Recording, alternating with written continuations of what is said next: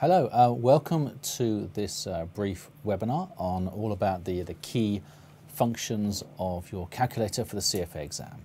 My name is Simon Holohan. I'm the head of CFA training here at Fitch Learning, and we'll be going through the key functions. I will not have time to address the underlying concepts, so I am assuming you know about present value, you know what a standard deviation is, etc. And we're going to focus on making sure you can use the Texas Instruments BA2 Plus calculator as efficiently and accurately as possible. Okay. We will not be covering every single function, just the main ones. There is obviously a detailed candidate guide on our portal on the Cognition platform for those of you who want to look at it, and that will have every single function on there. But we'll look at the main ones. This session should take about 45 to 50 minutes in total. Right? So let's start with the basics. You may have just got your new calculator. If you've opened it, well done. The packaging seems to be the strongest thing known to man. Anyway, if you've battled your way through the packaging, opened up your calculator, there's a few things you need to do before you get started. One of the biggest problems you have when it comes out of the factory is it gets set to just 2 decimal places. And in many calculations, 2 decimal places simply isn't enough, particularly if you're doing an FX question. As you probably know, virtually every foreign exchange quote has 4 decimal points. Therefore, if you've got it set to 2, you're not going to, you're going to have potentially rounding issues, and you may end up picking the wrong answer. So let's make sure we can change the calculator settings. Now, if you look at your calculator, you'll find obviously you've got your main buttons in front of you, but then on top of each button in yellow, you have another command. And the way you access these yellow functions is by pressing the bright yellow second button, which is near the top left of your calculator. Right? So what we're going to do is we're going to access the format function, which is basically the decimal point down the bottom, but format is in yellow, so we press the yellow second first. So press second and format, or decimal point. Your display will just say, just have short for decimals, DEC, and it will probably say equals 2. There is no prescribed number of decimals laid down by the CFA Institute. We generally would say anywhere from sort of, 4 upwards. Personally, I set mine to 9, but you could equally have it to 4, to 5, whatever. I guess as a happy medium, 5 would work. So you basically type in the number of decimals you wish to work to. So let's say 5. Then hit the Enter button. Now please remember the Enter button on this calculator is not the equals button, which I know it is on some calculators. The Enter button is in the top row. You see it says Enter at the very top there. So type in a number of decimals you want, let's say 5, hit the Enter button. Now we're going to stay in this format, so what you may as well do is hit the down arrow. You'll probably have to hit the down arrow a few times, all right, and eventually you'll come up to the mathematical precedence or priority page. Now I'm hoping, if you press the down arrow, it's probably 4, maybe 5 times, I'm hoping your display will say AOS.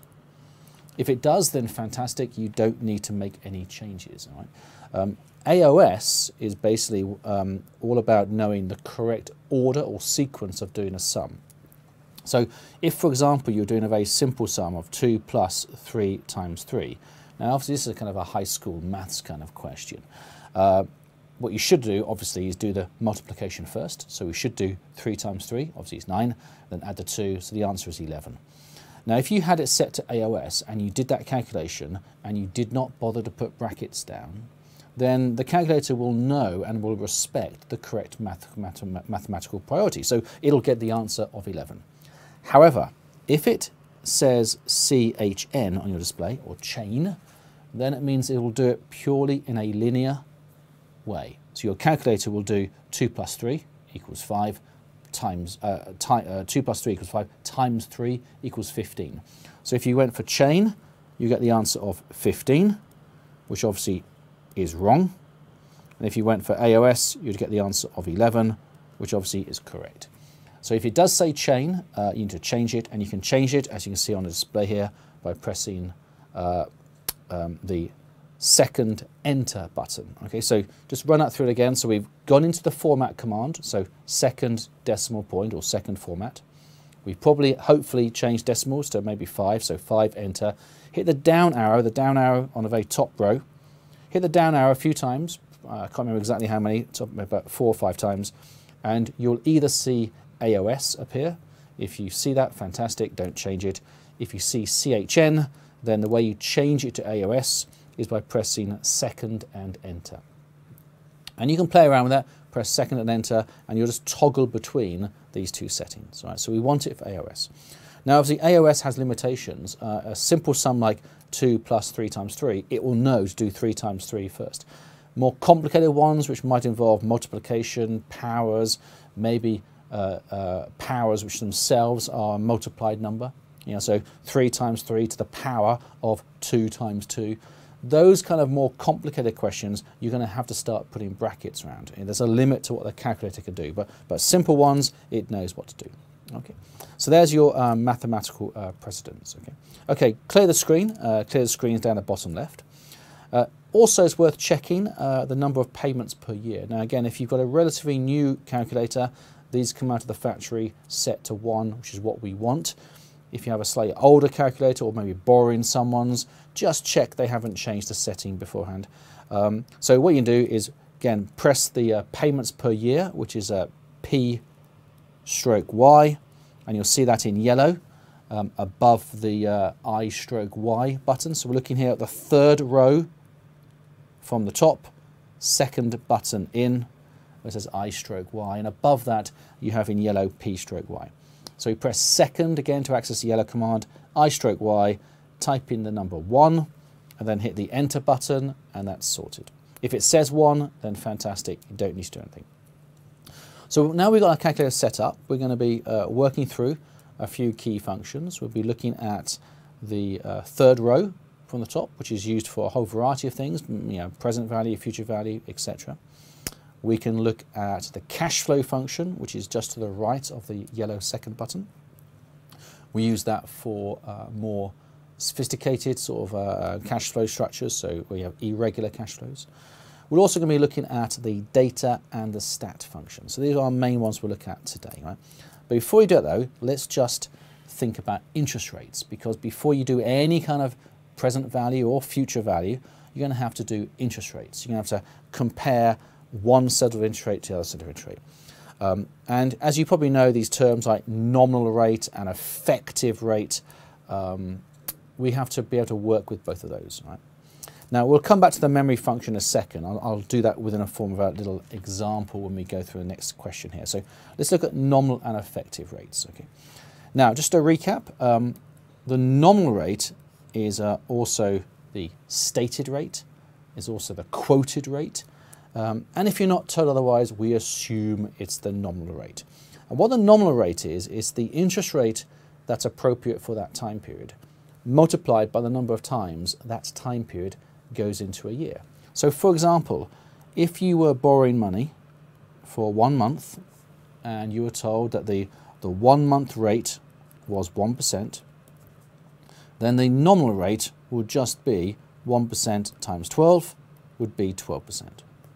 So in most situations, we quote rates in a nominal way, purely to make it easy for us to get to the rate we want. So if we're doing a monthly cash flow, therefore we want a monthly rate, it's quite easy to take the number of 12, which is quoted to you, and divide it by 12. Okay. The effective rate, however, is a compound rate, and therefore it represents earning interest on interest on interest. So if you are being charged 1% a month, then over a year, you'll be having 1 plus r to the power 12, take away 1. Now that's a much, much harder calculation to do, much, much harder. Right? If you work at a 3-year calculator, I haven't got the answer to hand, it's 12 point something. I mean, it's a much, much harder calculation to do. And of course, if you're quoted, let's say, 12.3, I haven't got the exact answer, but it's managed 12.3, and someone said, okay, now what's the monthly rate? Well, I don't know about you, but I can't do this in my head. I can't take the 12th root in my head. So it's much, much easier to be quoted in nominal than effective. Okay. Now, you could, of course, do it from first principles. I mean, if you're good at maths, you could take the 12th root, etc. Or there's a fantastic little shortcut on your calculator. So let's look at this shortcut you have on the calculator. So this is just a recap what we've been talking about here. So if you're 8% is the nominal and you're paid 6 monthly, then the interest rate you'll get every 6 months will be 4%. Remember, the nominal is the interest rate for the period times the number of periods in a year. So therefore, working backwards, 8 divided by 2 equals 4. But if the compound or effective rate would be where you're getting 4% on 4%. So that, of course, would be 1.04 to the power 2. And then we take away the 1 and we get the answer of 8.16. If we're interest is paid quarterly, then that means every quarter we're getting 2%. Therefore, on a compound annual basis, we'll be getting that 4 times. Obviously, that gives us the answer seen here of 8.243. So again, as I mentioned earlier, it's quite hard to do this calculation in your head.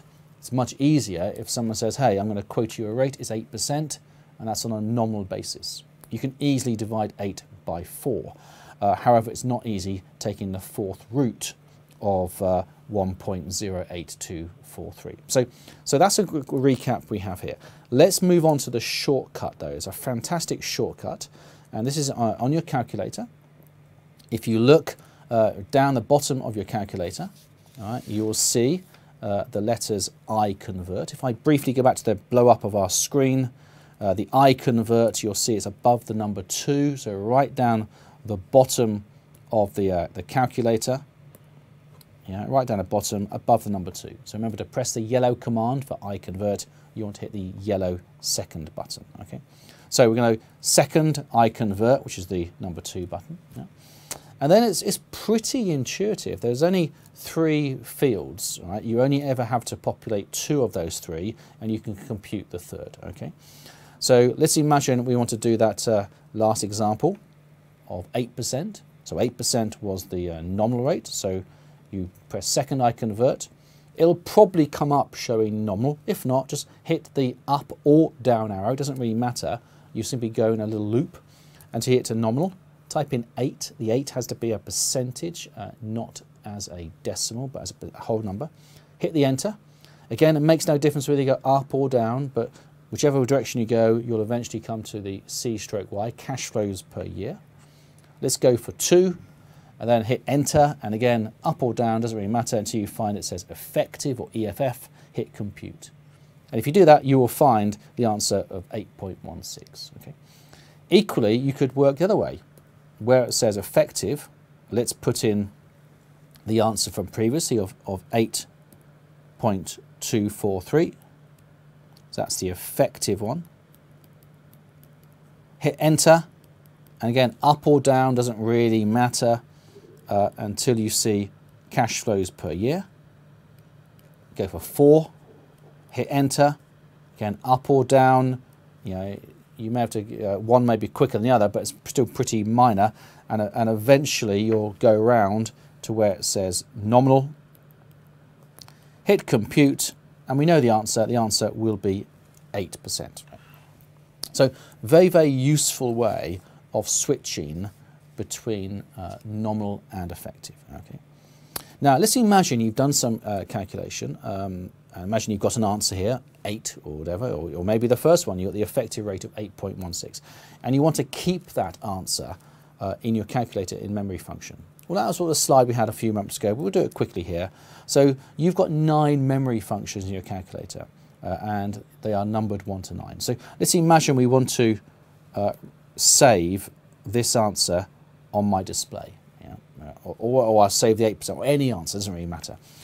All you do is you press the STO button, store button. Now the store button is on the first column on the left-hand side, and it is quite near the bottom. So if I go back to my calculator, so left-hand column, you'll see it, there we are, bottom third, store button, STO. And the one below it, RCL, is for recall. Okay, so if you want to store a function, once you've got your answer, all you then do is hit store and then give it an identifying number. So any number between 1 to 9, so let's go for store 1. And that will be put into the memory. Now this is, I guess, a bit of a problem, if I'm honest, of this calculator. The display doesn't actually tell you you've got something saved in memory. You have to, a bit of a leap of faith, where you have to assume it's now recorded. Right? But now you can clear the screen. If you want to get back that number, you hit the recall button, and then which of the memories are you recalling? You're going to recall memory 1. All right? So you have 9 of these. You could do store 2, recall 2, store 3, recall 3. The other way is a kind of like a continuous memory function, is you can always derive or find your last answer, and that's by pressing second and the equals button. That will give you the last answer. But to be honest, I prefer this approach, and this just means I can store any number, 9 of them, and recall them. So okay, we can now get to our interest rates. Okay, and remember, if you're doing a present value or future value calculation, the rate you use has to be consistent with the time periods you're working with. Okay, so if you've got monthly cash flows, then the time periods will be the number of months, and the interest rate has to be a monthly rate. Right? And that's why I said, going back to my earlier example, if you're quoted an effective rate of 12.3%, let's say, it's quite hard to do a 12th root calculation. But it's very easy if I quote a rate of 12, where you can divide it by 12 and you get the monthly rate of 1%. So the R and the N have to be consistent. Okay, so let's use this then to do some present value calculations. Right? And we're going to be focusing initially on this third row from the top of your calculator. Right? Now, you can solve for any one of those buttons. You could solve for N, you can solve for interest rate or yield, solve for the present value, future value, etc. It doesn't really matter which one you can you want to work with. So let's go through, hopefully nice and straightforward. Right? So $2,000 for 5 years at a compound rate of 4%. Right? Now here we are assuming, because we're not told otherwise, that each time period is annual. Okay, so 4% is an annual rate, so that would be an effective rate and also a nominal rate. Remember, nominal is the rate for that period times the number of times that period goes into a year. So 4 times 1 is clearly 4. So here we have 5 years, so 5N, 5 years, 5N. The interest rate is 4%, interest rate or yield 4%. The present value is 2,000. There is no payment. We'll deal with the PMT function a bit later on. The PMT function is used where there is a regular, a recurring cash flow. That doesn't apply here. So we can go for 0 and then compute the future value. Now if you put that through your calculator, you'll find you'll get a minus answer of roughly 2,433. Again, I'm not going to bother with decimals. Right? Now, it's a minus number. Right? It's only a minus number because your calculator thinks as if it's like an investment, thinks in cash flows. So because I put that 2,000 present value as a positive number, it's thinking quite rightly that if there was an investment out there where you received $2,000 today, then clearly at some point in the future you have to be paying money back. Right? So that's why the future value is negative. Equally, I could have made the 2,000 present value negative, in which case the future value would be positive. Okay. So in that example there, I didn't have a payment number. So I typed in 0 to make sure there was no payment. The other way to do it, and probably both is quite a good way of doing it, is actually to make sure you clear this third row function beforehand.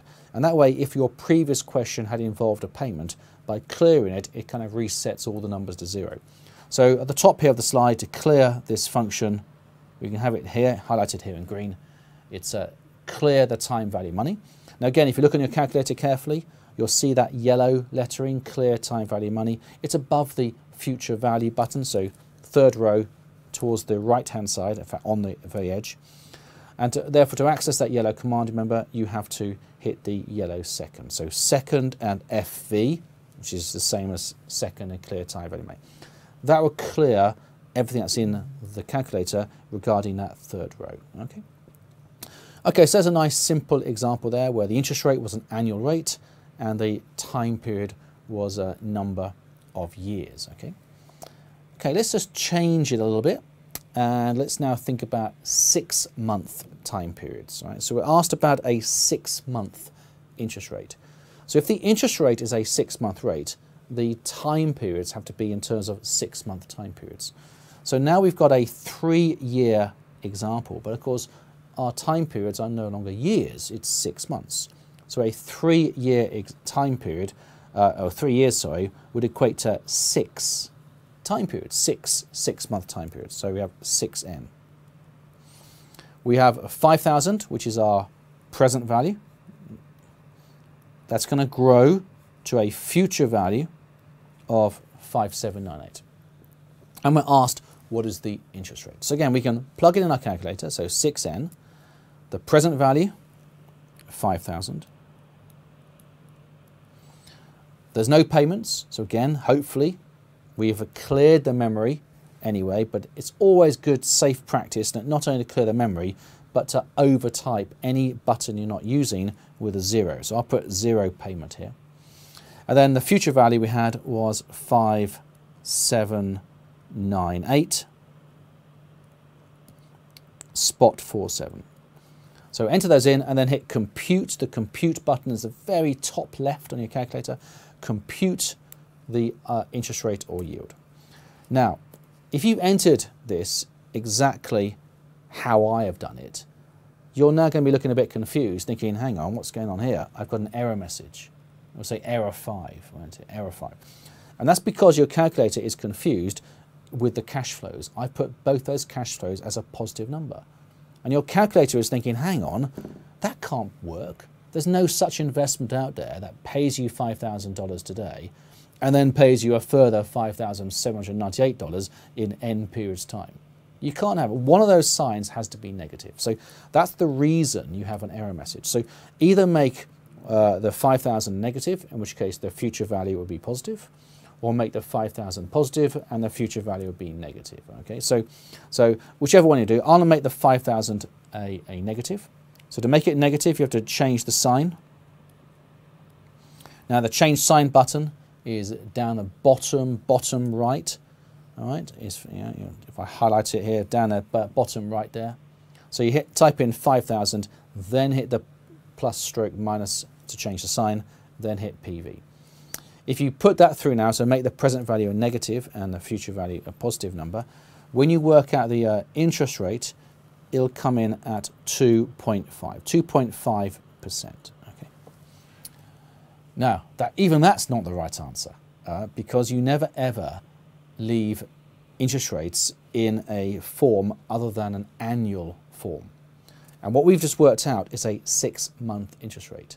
We never quote it as a 6-month rate. You always quote it annually. And we said before, that's the whole point of the nominal rate. It's the rate for that period multiplied by the number of times that period goes into a year. So the actual answer to this question will not be 2.5%, but would be 5%. And again, I mentioned earlier, just to reiterate, if you're not told otherwise, we assume that we quote rates on a nominal basis. Okay, had they asked you for an effective, what is the effective or what is the compound rate, then okay, it'd be 1.025 squared, then take away the 1. But generally speaking, we go for a nominal rate here. Okay, so okay, we've worked out how to do a PV. We've now done an interest rate. Let's just play around and do a few more of these functions. Okay. Okay, we're now going to introduce the payment function. All right, so payment, and this is to do with an annuity. All right? So an annuity is an investment that pays a fixed, regular cash flow, but for a finite period of time.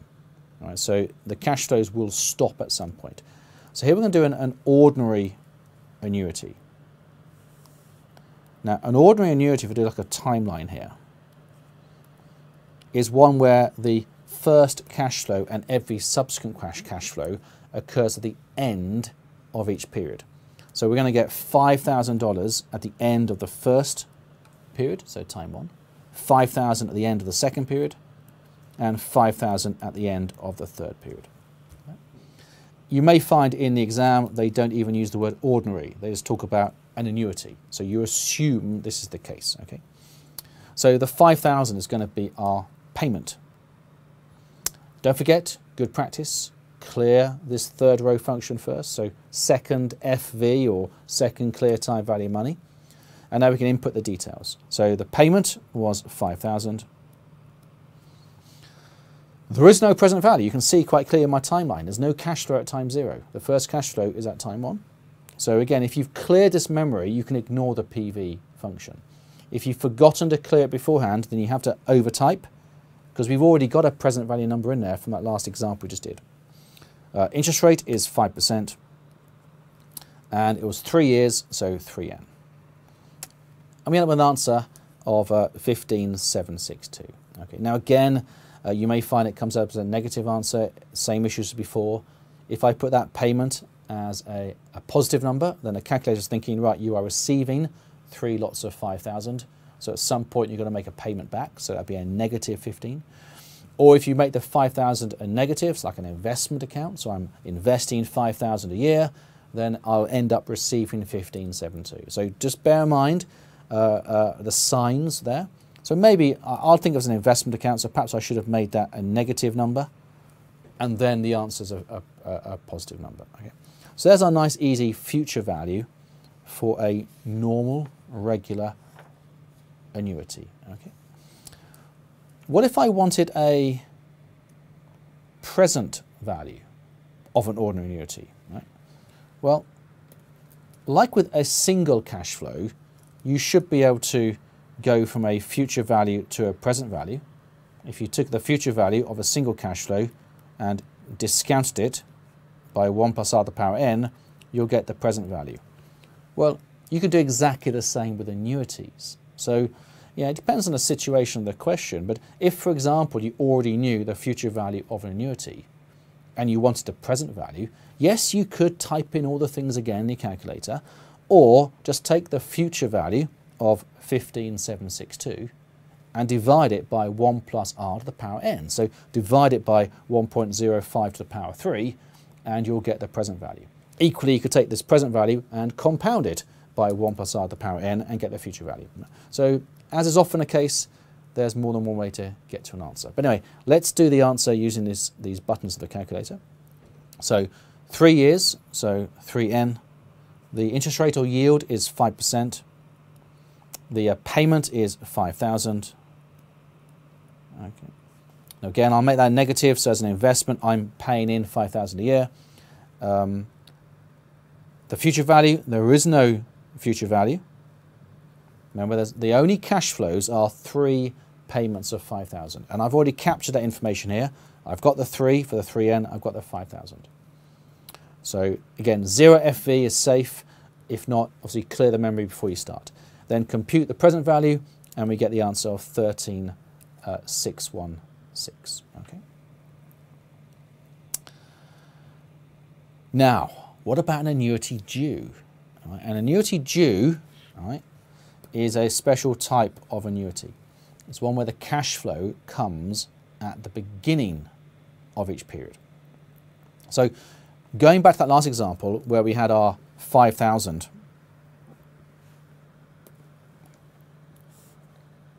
so we had three cash flows of 5,000, 5,000 and 5,000. That was at time 1, 2 and 3.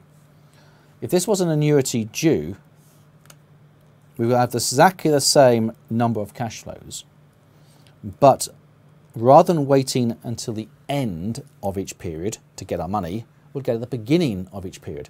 So the beginning of time 1, that's time 0, so we have 5 there.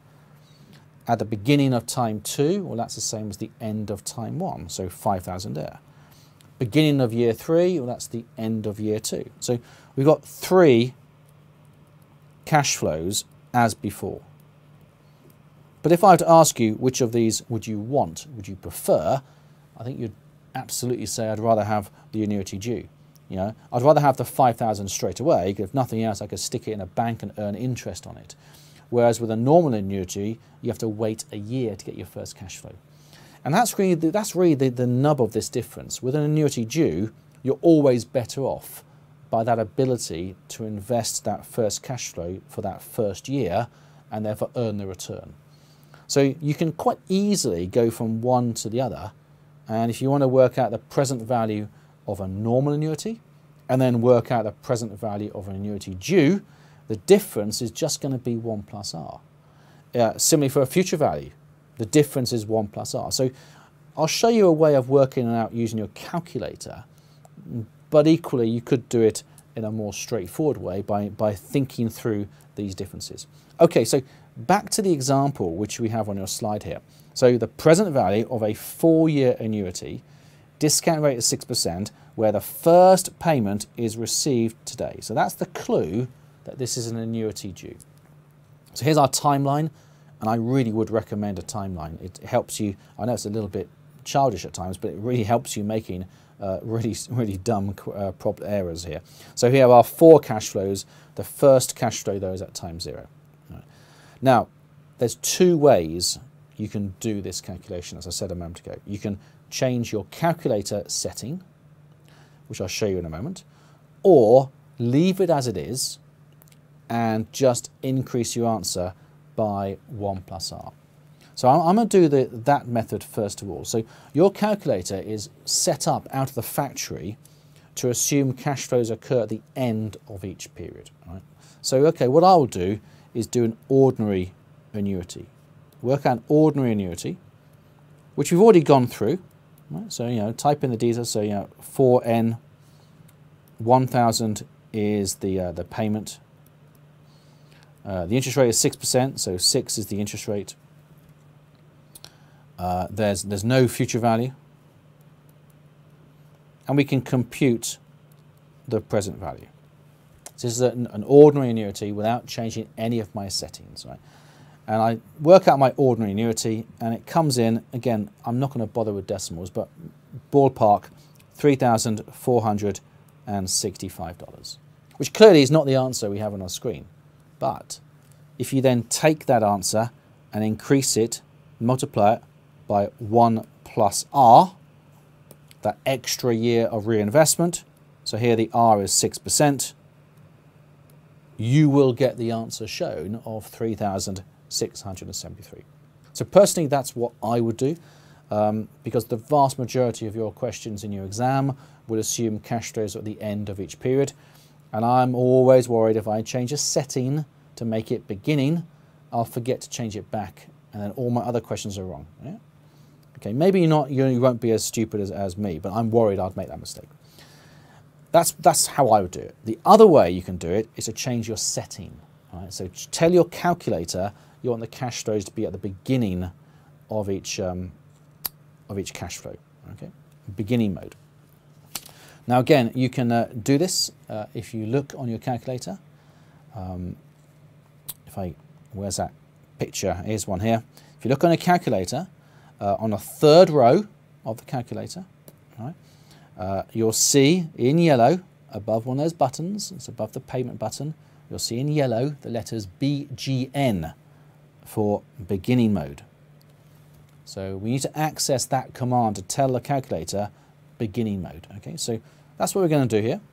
So we're going to press the yellow second, followed by the payment button or BGN button, depends how you wish to view it. Now your calculator, I'm hoping, will say end, which is the default, it's how we assume. You want to change it to beginning mode. And you do that very easily by simply pressing second and enter. And you can toggle between the two, you know, second and enter goes to beginning, second and enter back to end. So if you change it to beginning mode so second payment, then second enter, it now says beginning mode. You can clear the screen, input the details as before, you know, so 4N, 1,000 payment, 6 interest rate, blah, blah, compute the PV, and you'll straight away get the answer of 3,673. And as a warning, your calculator will have in very small font on your display the letters BGN. So if you have gone down that road, I would urge you then to change it back. So to change it back, you repeat the steps. So second payment, then second enter, and it takes it back to end mode. Right?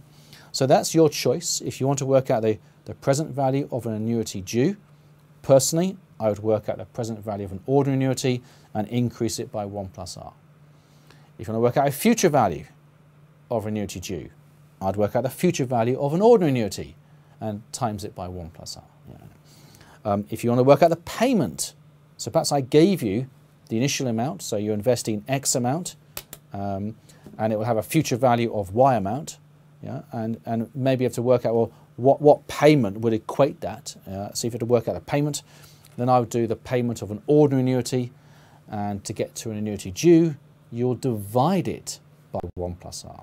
Okay, I won't do an example of that today, we haven't got that much time, but there's your choice. Either do it from, I guess, a more fundamental approach, or change your settings to beginning mode. Okay. Okay, that's all quite straightforward, hopefully, just using single cash flows or constant repeating cash flows. Let's now use the cash flow function, which is labeled CF. It's a button right next to the yellow second button. And the cash flow function is used for where you have irregular cash flows. So let's have a look at an example. Now this cash flow function is quite a complex worksheet. It's like having a little mini Excel sheet buried into your calculator. And it can deal with all sorts of cash flows, you know, many cash flows. You might be an investment where for the first 100 years you get X amount, and then the next 100 you get Y amount. And it can deal with big numbers, lots of numbers, right? So it's quite a decent cash flow. Now, access it by pressing the CF button we said, that's right next to the yellow second.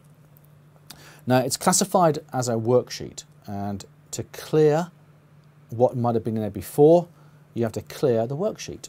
So if you look on your calculator, the very bottom left button, where it says, where you use to clear the screen, if you look above the clear button in yellow, you'll see clear work.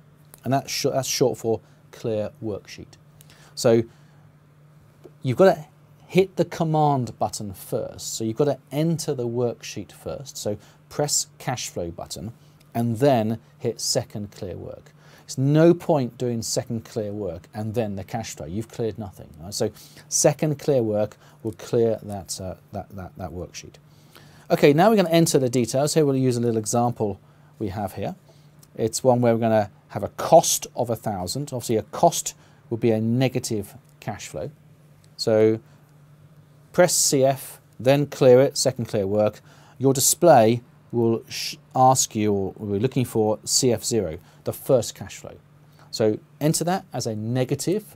Yes, remember 1,000, hit the +/- button down the bottom right hand corner of your calculator, hit enter and then the down arrow. Okay, that's all in the top row there.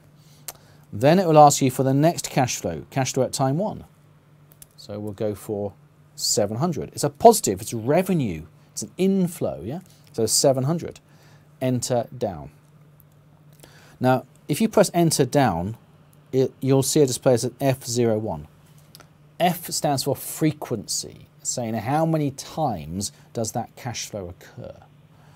And clearly the 700 cash flow occurs once. So we want the frequency to be 1. But if you look in your calculator, it already says 1. It defaults to 1.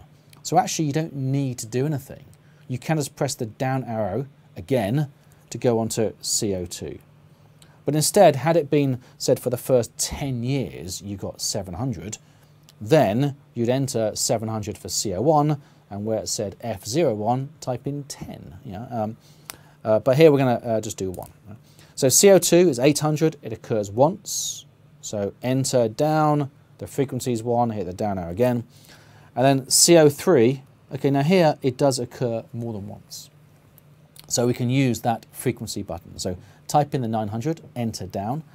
It will then say F03. I'll ask you for the frequency of that cash flow. So we're going to put in 2. Type in 2 and enter. Okay. So now we've got the information into our worksheet. And what we're going to ask the calculator to do is to work out overall present value. And we're going to be netting off the inflows, our revenue basically, against the outflows, the cost, all in present value terms. Okay. So once you've got that information there, you can then hit the button right next to the cash flow button where it says NPV, you can't miss it. It will ask you immediately for an interest rate because your display will simply say I equals. It'll ask you to put interest rate in. So ours was 6%, so put in 6, enter down. At which point the display kind of goes blank, it goes to 0. And I used to always panic in the exam thinking, oh, where's my data gone? But it's still there. Don't forget, once you've done that, to hit compute. Hit compute, and hopefully the answer you see is there, 1,840. Right? What if they ask you for the IRR, or the yield of the investment? Again, fairly self-evident. Right next to the NPV button is the IRR button. So hit IRR. Don't forget to then hit compute. And the display should show, it's about 68%, 68.24%, a very healthy yield. Right?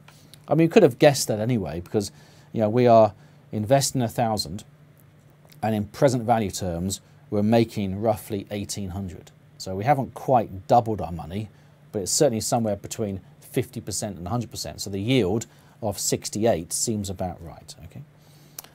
Now, if you want some further practice of this, here's another little example here, and answers down here on the bottom of the slide. So have a look when you get a moment.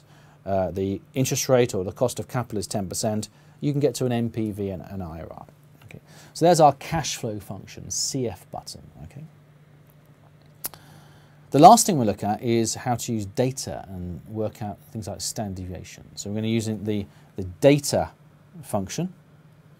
Right, so it may help to locate where data is. You'll see that above the number 7 on your calculator. It's a yellow command, so hey, press second and number 7. And then we're going to also be using the stat function. So these two work together, the stat function, which again is right next door. It's above the number 8. Okay, so hopefully you've located the buttons that we need here. Okay, so let's go through and do an example of this. So here's our data. We have 5 bits of data, and we want to work out the standard deviation, for example, of this data. Right? So we use the data sheet. So second and data. Remember, the data command is above the number 7. It's another worksheet. So like with the cash flow function, once you've entered that worksheet, clear the worksheet by pressing second clear work. All right? So the bottom left button. Now your display will show X01. It's asking you for the first of the data. So we'll put in 30% or 30, enter down. Okay. You'll then see Y01, which is very similar to what we've been talking about a moment ago on the cash flow function. But rather than using F for frequency, we're using Y, because let's face it, if you're doing a graph, like a histogram, your Y, your vertical axis, will show frequency. So you can see the similarity. So Y01 is asking us for the frequency of that data. Now 30 occurs once. Your calculator defaults to 1. So again, I mean, you could do, if you want to waste time, type in 1, enter down, or it's much quicker to press the down arrow a second time. So like we did with the cash flow one, if it only occurs 1, just hit the down arrow twice. So okay, now your calculator will ask you for the second one. So again, enter 12, enter, hit the down arrow twice because 12 only occurs once. So you keep on doing that until you get to your 5th value of 23. Okay, so that's our data function. So 30, enter, down, down again. 12, enter, hit the down arrow twice. 25, enter, hit the down arrow twice. 20, enter, down arrow, etc., etc. Now your data is in your calculator, you need to move over to the stat function. All right? You don't have to do anything here, you don't have to clear the screen, you can stay where you are, but now just press second and number 8, or the stat function, shall we look at it, and that will open up a new sheet. Okay? And what it's doing is basically transferring that data into the bit of the calculator that does all the calculations. Right? Now, this calculator, the Texas Instruments BA2 Plus, it has more features than we need for CFA. Right? You don't, for example, in CFA have to calculate linear regression. And one of the functions of the stat mode is to work out linear regression. So we need to first of all set the stat to the right format that we need for the exam. Okay. I think if you've just got a brand new calculator out of the factory, it'll probably be set to LIN for linear regression. We recommend here at Fitch Learning you change that setting to the one that's shown here of 1 minus V. Right? And this is a setting that allows you to use more than one variable. So here we only had one variable, i.e. the x's were populated. We didn't have anything for the y's. But if we had something for the y's, then this is the setting for that. Right? So I would use this one. It's a more flexible one. It can handle simple questions like this one and a bit more advanced ones, which we'll talk about in a second. Right? So if your display isn't showing 1 minus V, then you can change it by pressing second and enter. You may have to press it a few times and you'll go through a menu. So press second, enter, second, enter, second, enter, and eventually you will see this display come up at 1 minus V. Okay. Then once you've done that, the question then is just, you've got that display, then hit the down arrow. And all the output from that data will just appear in front of you. All right? The first thing you see when you hit the down arrow is the number. So that should say 5. All right? That's a really good check. You know, it's worth double checking and adding up. You've actually got 5 data. Here we clearly got 5 bits of data. So that helps you see if you missed one. Hit the down arrow again. It gives you the mean of 22. Hit the down arrow again. You get the sample standard deviation. I'm sure you're probably aware of this from maybe school level, but in stats, when we describe a sample, the notation is to use Roman letters. So S is a Roman letter as our sample. When we are talking about the population data, we use Greek letters. So sigma is a Greek letter. So our sample standard deviation appears next, roughly 6.67, and our population standard deviation is about 5.97. Obviously, these are only standard deviations. If you want to have a variance, you can square them. Yeah. If you want to keep that number for some other calculation, stick in the memory, store 1. So those memory functions we spoke about earlier, you don't, by the way, need to erase the memory function, just overtype it. So store 1 and then use that answer. Maybe the question's about what's the Sharpe ratio or something, but you can hopefully use the memory function. So that's a very useful, hopefully very straightforward question. What we're going to move on to now is introduce the Y function on this data series. I'm going to use this for frequencies and also for probabilities. Because a probability is just really a frequency of an event occurring out of a total number of events. So you can think of a probability as just being a frequency over n, isn't it? If something occurs 25 times out of 100, then clearly the probability is 0.25, which is the same as looking at the frequency as a proportion of n. So we can use that Y command to introduce probabilities here. Just bear in mind, like we spoke about with the data, the probabilities have to also be entered as whole numbers. So if the probability was 25%, we'll type it in as 25, not 0.25. Right? Okay, let's do an example of how to do this on your calculator. So here we have 3 scenarios and 3 different returns. So obviously the returns will be my X data. So X01 is 3, X02 is 8, X03 is 14. And my probabilities, 20%, 30% and 50%.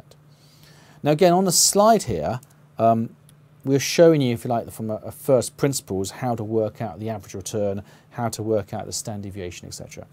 I would never worry myself about this first principle approach. What's the point? You've paid for a calculator, it could do it quicker and more accurately than you can. So let's move on to the calculator entry.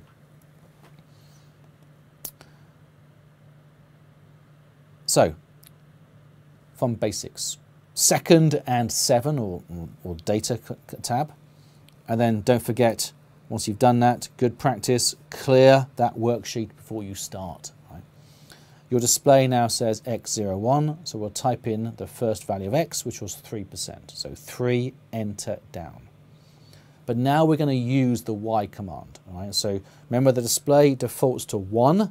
We want to now type in the probability, and the probability for the first scenario where we got 3%, that probability is 20%. Right? So we'll type in 20, enter down. And then it moves on to the second data. So we type in 8, enter down. It then says what's y02, and again it will automatically shows 1. We'll overtype that and put in 30%, enter down.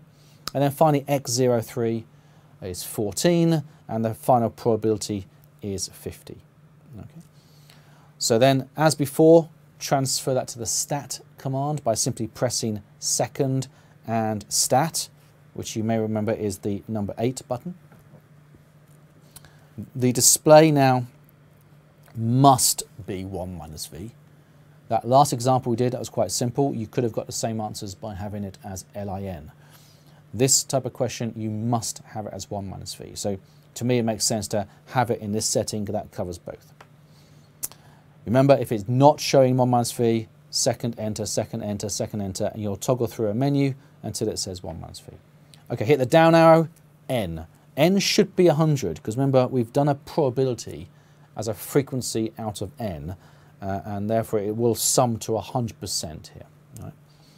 Right? Press the down arrow again, you get the average, the expected return of 10%. Well, we had that on the first principles approach, the expected return or average of 10%. Yeah. Press the down arrow again, you get the standard deviation. Yeah. So again, you can see this output here, and it matches what we mentioned earlier on.